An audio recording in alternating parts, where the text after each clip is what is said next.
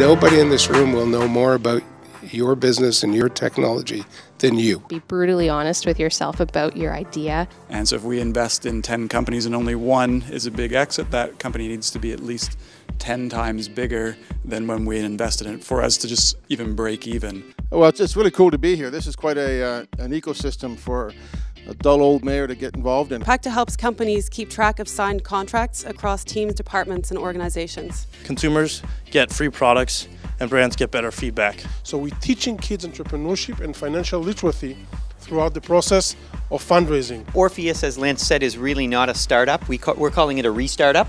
We are helping charities raise more money and save time. At SimTech Technologies, we're making the challenges of saving energy a thing of the past. Thank you. The winner, ladies and gentlemen, is Pacta. This is very exciting. Thank you very much.